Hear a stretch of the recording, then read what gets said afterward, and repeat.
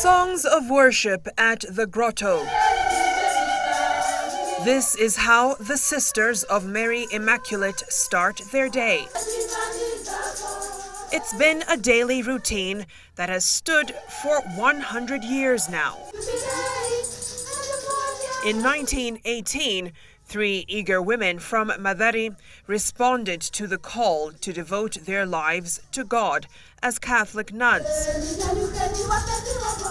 Little did they know, as Superior General Mother Mary Isaac narrates, that a century later, their obedience would be the beginning of the transformation of not just this sublocation in Nyeri, but the East African region. 3 of them, that was Amalia, Melania, and also Cecilia. They were not even baptized. They were not Christians. They were just pagan, illiterate girls. But God touched them, and He enlightened them to listen to the voice that they were hearing deep within their hearts. And they consoled each other, and they went to seek for the light. They found their parish priest, who was Father Gabriel Pello, and Father was very excited, but he was shocked to hear only within a short time God has already penetrated in the lives of these Africans who they said they didn't know God. And so he started directing them by giving them some prayers to pray and some works to do in the parish.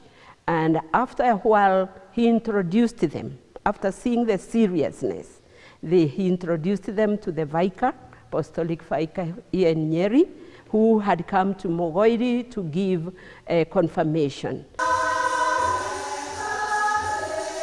Our congregation, now Sisters of Mary Immaculate, started impacting the society in teaching and in health ministry, and also pastoral work, and of course in social ministries. Today, the order runs 29 schools, 4 hospitals, 3 community outreach centers, and has a presence in Tanzania, Uganda, Zambia, Italy, and the US. The calling is a mystery itself. We make 3 vows. That is chastity. I'll never get married to any man of this world. I'm only married to God.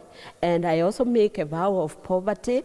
And we also make the vow of obedience. It's a tough choice that more and more women are not willing to take on, seeing convents close down in the West.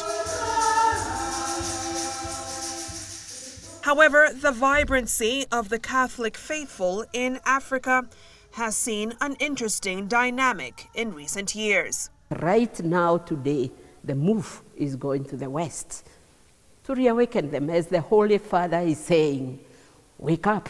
We have our sisters, particularly at the moment, who are working in Italy in 2 parishes. And you hear that people don't go to church anymore. So I think the main issue is that faith has really gone down.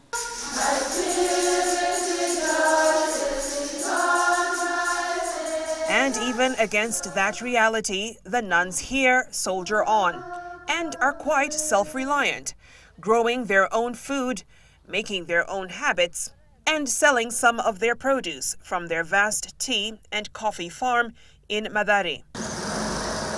As the order prepares to celebrate 100 years in October, Superior General Mother Mary Isaac hopes the Sisters of Mary Immaculate can keep the faith alive and encourage more women to take the road less traveled.